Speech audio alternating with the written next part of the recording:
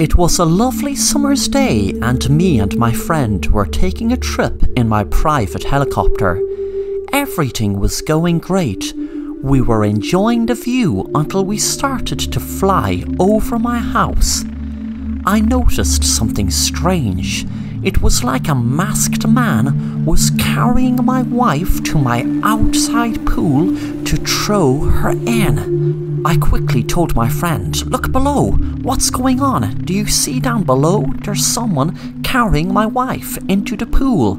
I quickly flew the helicopter down and saw that a masked man was carrying my wife, and just as he got low, we could see him throw her into the pool.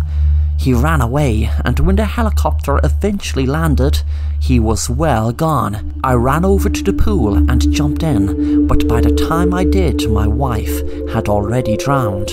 My friend rang the police for me, and when they came, I told them what had happened. We were flying over my house when all of a sudden I could see a masked man carrying my wife and throwing her into the pool. They asked did I have any enemies, but I couldn't think of any.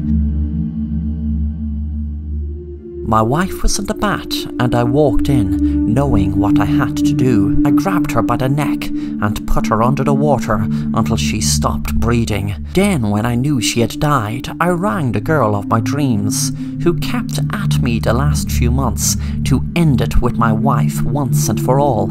It was her plan. When she answered the phone, I told her what to do. "It's done, she's dead, but what you need to do is wait until about 3 p.m. tomorrow, dress up as a man, put your hair up, I'll convince my friend you're a man, carry my wife, I'll fly over the house in the helicopter, and when you see us go lower, run up to the swimming pool. I'll fly over the house in the helicopter, and when you see us go lower, run up to the swimming pool as if my wife was alive until you threw her into the pool.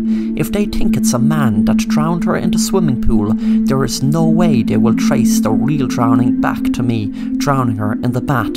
And remember, the most important thing, baby, is I love you."